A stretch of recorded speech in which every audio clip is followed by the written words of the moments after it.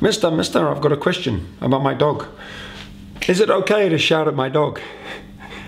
Now, I just came up with that. Somebody asked me that. I thought, what a great question. Look, the answer is this. The problem with shouting at your dog is it's a bit like cry wolf.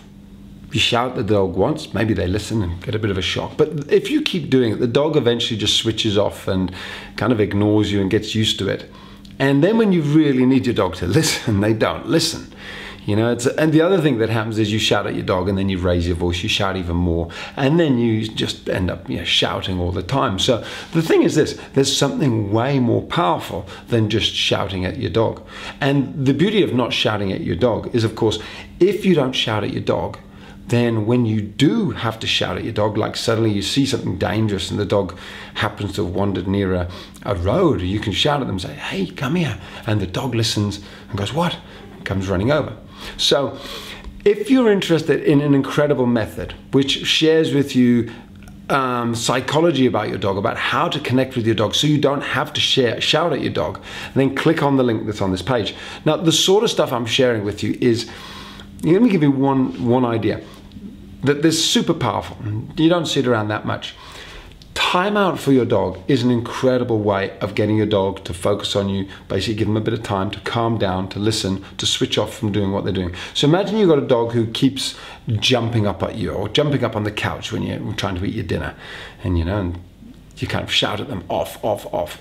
All you do is you take them very calmly, put them in timeout, so bathroom, toilet, laundry room, leave them there for a minute or two. When they're quiet, you let them out. It's super simple. It's the same kind of approach I used with my parenting my two kids. Rather than just shouting at my kids, I went, well, let's try that with the dog, try it with the kids. It works. And obviously the way you put the dog in timeout is important. You don't want to be all angry and stressed, but very quickly your dog understands if they jump on you when you're eating your dinner on the couch, they're going to end up in timeout. So super simple things like that. But there's also a way more powerful foundation, which I want to share with you inside my program. And if you click on the link that's on this page, it could be the start of something wonderful. Love you to join me. I'm Doggy Dan. That's all for now. I just thought I'd share that little knowledge tip there with you. But yeah, this could be the start of something beautiful. If you click on the link that's on this page, I'll share more about my program. Love you to join me. I've helped tens of thousands of people over the last decade online with this program. It's tried and tested. It works super fast, not much required in terms of hours of training. It's like minutes each day, that's all it is. Amazing results, and anyone can do it. There's a step-by-step program. I take you through exactly what to do. You can do it. Alrighty, take care guys, bye-bye.